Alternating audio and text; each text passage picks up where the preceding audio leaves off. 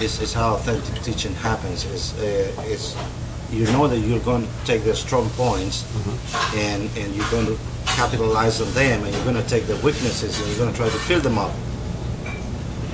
from what they bring and from what their prior knowledge is. So we have to start by, instead of finding out their learning styles, we have to spend that time finding out what their prior knowledge is. Definitely. And there is a very easy way for any teacher to know that.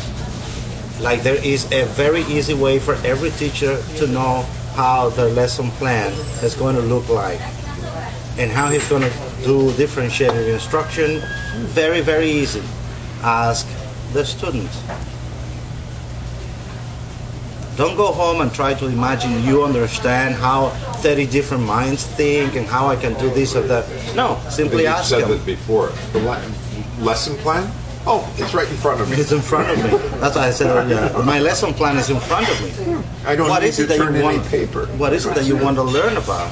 What is it that you want to write? I understand there is a level of, knowledge that every student should have. They should know their English, their math.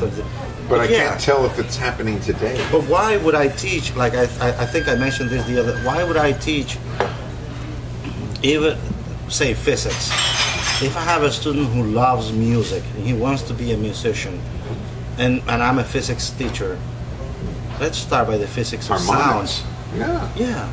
Bring in a tuning fork. Exactly. And then a time marker, and let's find what connects what he already knows and what he likes, what he has the motivation for. And this is where you're with talking. What you have to teach.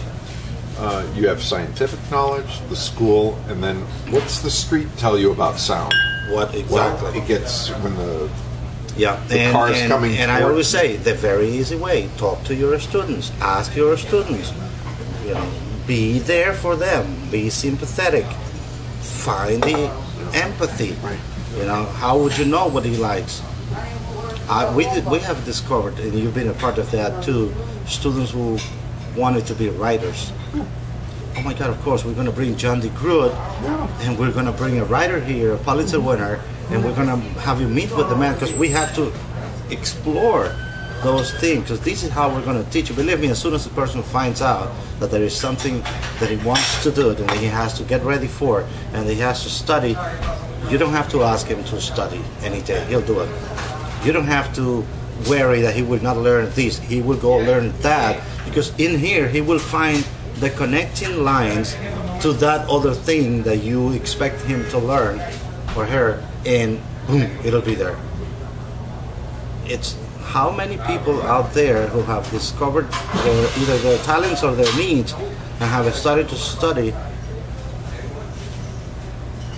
that have come to possess an enormous culture, a great worldview, and they have never been to school. So school is not alone in its purpose of teaching. People learn by themselves. I want you to start